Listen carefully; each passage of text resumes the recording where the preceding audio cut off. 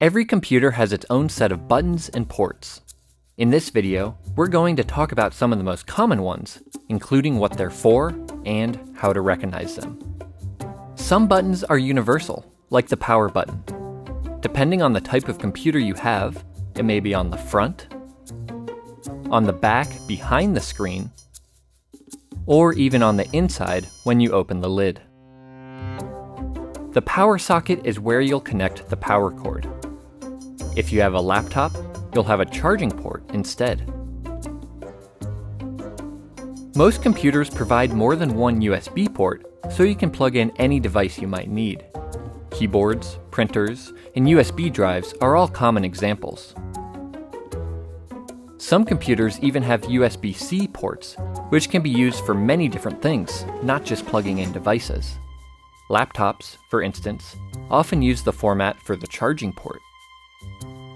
If you have a desktop, you'll use the monitor port to connect the monitor. There are quite a few types of monitor connections, ranging from HDMI to the USB-C style we just mentioned. If you have a laptop, you can connect a separate monitor as long as you have the right equipment. Just look for the display port and plug in the appropriate cable. The Ethernet port lets you connect to the internet if you're not using Wi-Fi. All you need is an Ethernet cable, which you can then connect to your modem or router. If your computer has an audio jack, you can use it to plug in wired headphones or speakers. You may or may not have a disk drive, depending on how old your computer is and who makes it.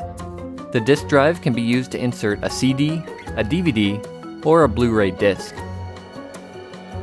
If you have ports that look like this, they're for older peripherals like mice, keyboards, and printers.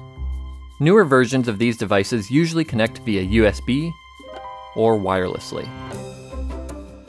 And that covers the basics of buttons and ports. Of course, every computer is different, and technology is always changing. To find out what options you have, take a closer look at your computer.